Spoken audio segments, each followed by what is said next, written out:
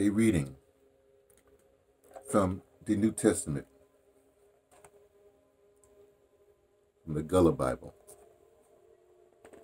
South Carolina, well, African South Carolina people.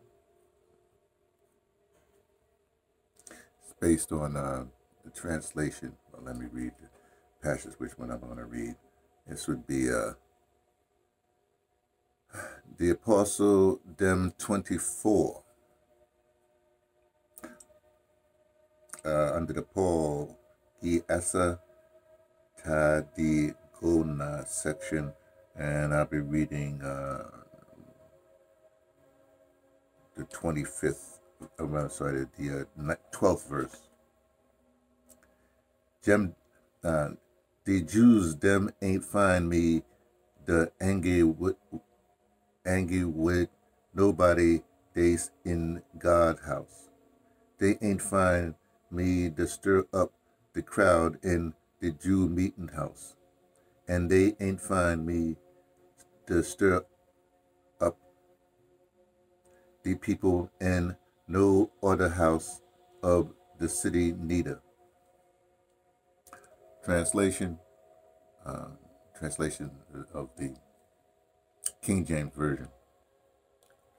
And they neither found me in the temple disrupting with any man, neither rising up in the people, neither in the synagogues, nor in the city. I'll read it once again in Gullah. These Jew, them ain't find me the angry with nobody, they in God house.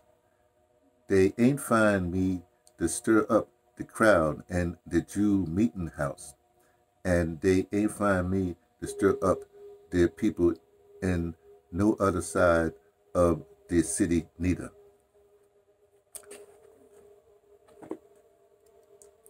It's a little bit after 6 in the morning, and well, I wake up early. I woke up earlier than that. Then I do some stuff and meditate and whatever, like that. Chill, drink water, a lot of water in the morning.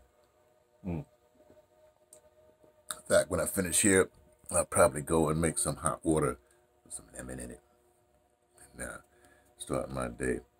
Just in case folks don't know, this is, I guess, the second reading from the Gullah Bible that I got from Gullah Gourmet down there in South Carolina. And what I plan to do is to read every morning because it's a language and it's my peoples. I come from those peoples, at least on my maternal side. And the idea really is that when my peoples got free from bondage here in the States, where else in the world but here in the States, they had a challenge because they were not educated, they weren't anything like that. So a lot of folks would learn how to read from the Bible. And so I wanted to feel what it's like if you don't know a language and you just start reading. I'm sure cheat a little bit because they have the translation there. And just to get a feel of the language and get a feel of what my lineage was like when you were purely, I guess the word is a bad connotation, but purely ignorant. Ignorant just means purely illiterate. Let's put it that way. So that's it. And since my grandmother would read the Bible every morning, about 6 o'clock, she'd be there reading the Bible. It's interesting because I'm an early riser, so I'd be the only one waiting. I'd walk out there. I wouldn't say anything because she's reading. And I just wait. She was a little kid, right? But here's the interesting thing. She would never ask me to join her. She would never even include me in the thing. She knew I was there and everything like that. And she wasn't reading aloud. So it was quite interesting. I guess, well, also I would wake up early, but I would be the one at that particular point giving her insulin, giving her shots because she's diabetic, even at that early time. So anyway, so every morning I'm going to read the Bible. I post it up like that, or the color. The New Testament from the Gullah Geechee folk.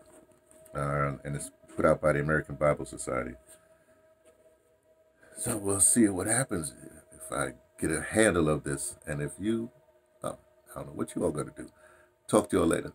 This little, well, a suggestion, well, not a suggestion, a thing that I'm doing, I being me, T from the Patterson Statement of Training Tibet, letting you know what I'm only suspecting.